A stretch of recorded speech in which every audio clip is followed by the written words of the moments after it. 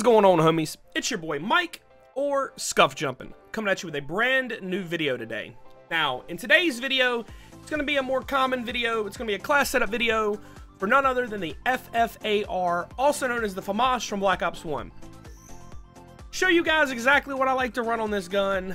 First off, as you all know, I like to throw the dark matter on every gun, because as I say in every video, dark matter is too much of a grind for you not to actually use.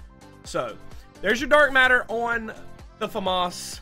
We're going to throw grip to help with that recoil, because to be 100% honest, this gun has a ton of recoil. I personally like your fast mags over your extend mags. You can run both if you like. I do run the fast mags, and then I like to run your stock. Stock, I feel, helps me strafe when I am on the ground, helps me pre-aim corners, that kind of thing. Keep me from dying from some crazy kid running around the corner with a submachine gun. You could also run another attachment on the gun if you wanted to, where you could swap out your stock for your extended mags, whatever you would like. But that setup right there is exactly what I like to run on the gun. Now, so far as perks, I run your afterburner so that you can jump around like a crazy person. You don't have to worry about running out of thrusters. You can jump up and down and don't have to worry about not having enough to jump over something to kill somebody. Jump shots in this game are the best way to get the advantage over somebody that's on the ground to be able to kill them. Drop shots have kind of gone away for the most part, unless you're like pre-aiming a door or something like that with a drop shot. Now, so far as your perk 2s that I like to run, I like your fast hands. Helps you raise your gun up quicker whenever you're running around the map.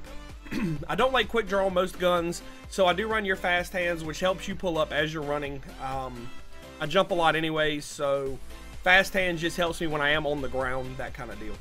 Now, as your second perk 2, I'm going to run Scavenger, because I don't want to pick up anybody else's gun. If I'm going to use the FAMAS, I want to use the FAMAS the entire game. I want to get the recoil pattern down. I don't want to have to worry about running out of ammo and then picking up somebody else's gun and having some crazy attachments and not being able to use it. Now, as your third perk, personally, I run Tac Mask. Some people run Awareness. Some people run Dead Silence. It's all in how you want to play the game, all in how you like to play.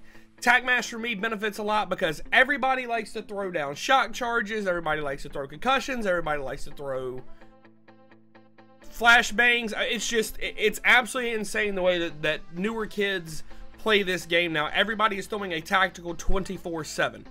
But hopefully you guys can use this class setup to get yourself some gameplays, get yourself some nuclears, get yourself some XP. If you do have the FAMAS, I highly suggest checking out this class. Let's see if we can't get this video today to, I don't know, 50 likes. YouTube, we'll see you homies later. Peace!